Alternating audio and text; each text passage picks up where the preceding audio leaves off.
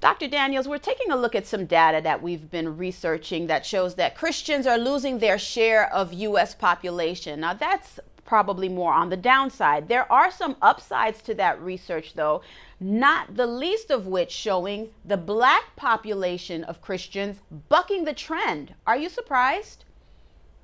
I am, because I would have thought that the African American population would follow the national trend, because it does seem like that our society is becoming more secular in many senses. But at least the survey by Pew shows the difference. You know, I want to also make the point that it's not about drawing this line in the sand saying that one church or one population of Christians is better than others. It's saying that here's this segment of Christian population that's flourishing, and it's because this population does more than just religion in the churches. Would you agree? I would, but I also think that in the direction that you're going, that the Black church has gained a lot of credibility for some sectors because of both the caring for those that are vulnerable in society, advocating for justice, and even not only justice for African Americans, but justice for others. There are segments that do that. Some high-profile pastors being willing to both support people in fights against injustice, including police brutality. That you can see that the church is more than being concerned about its members, but that it's being concerned about society. So I do think that makes a difference. One of the things I love to do when I'm on social media is to read a lot of the responses to these research, to these data points. And they make the point that the Black church is the place that has always affirmed African American life. The importance of that is somewhat undervalued, do you think? I do. Even though our culture has gone through a change as African Americans become more and more prominent throughout a variety of sectors of the society, the Black church as an institution that is both owned, operated, as well as funded by African Americans has made a difference within history. But I would want to say that the African American church is not monolithic.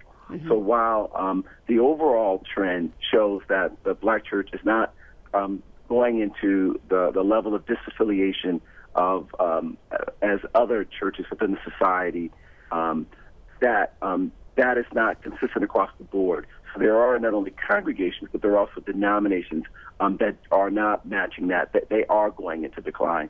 That is balanced out by other congregations that are being able to reach new people, reach new communities, and also give a positive perspective on what the Black church is and what the Black church can do. Then the larger culture, that while there is a division within hip-hop, especially rap music, on how religion is perceived in general, and the Black church in particular, there are still the segments that are speaking of God, speaking of religious values, and that just, I believe, reinforces for a younger population that might not even be churched, but they affiliate themselves with Christianity. And Dr. Daniels, you anticipated my next question, and bringing in the newest cultures like hip hop, you're attracting an important data point secularly that the share of millennials is growing and is becoming more a part of the church, an active part. What does this say about the future of Christianity and the Black churches and overall? Well, two things I want to make. First of all, is that at least the Pew study was focusing on affiliation, that you identify with Christianity. So it was not focusing on church membership. So the affiliation is a very positive trend, because at least people are in the orbit and they're open and they're not hostile and receptive, not only open but also receptive in many regards.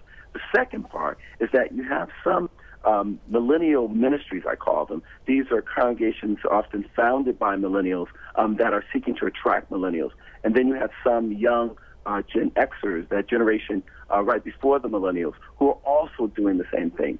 And that supply has been able to create a new context that allows people to be able to find a ministry that is tailored to them, receptive to them, dealing with their culture and their ideas, and they then can find a place where if they didn't exist, then you're asking people to, in a sense, fit into a church or a ministry that was created for baby boomers, for instance, and asking them to change. But these millennial congregations have created these great opportunities, which bodes well for the future. All right, Dr. Daniels, let's leave it on that high note. I thank you so much for joining us and bringing us this perspective and insight. I look forward to speaking with you again very soon.